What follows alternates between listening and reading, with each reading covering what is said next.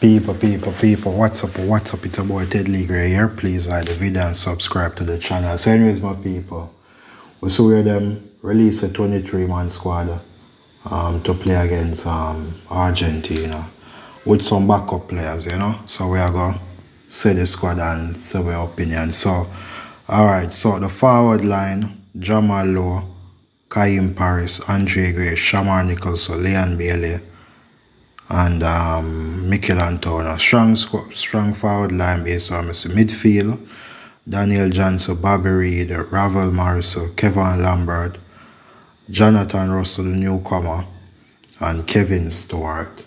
That's a pretty good midfield to me.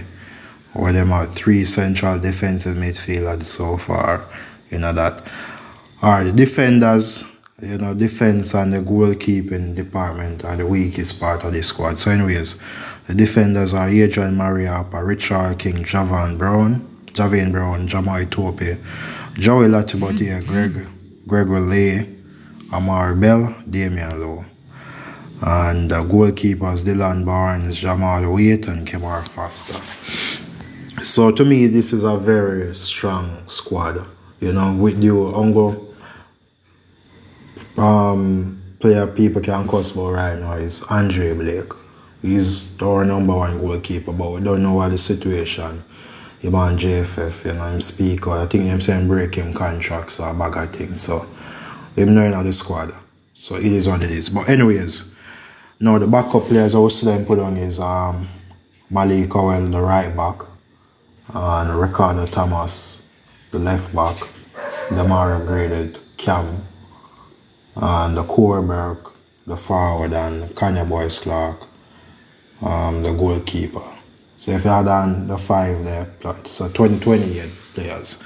Yeah. So basically we know some of these players were in the 23 injured.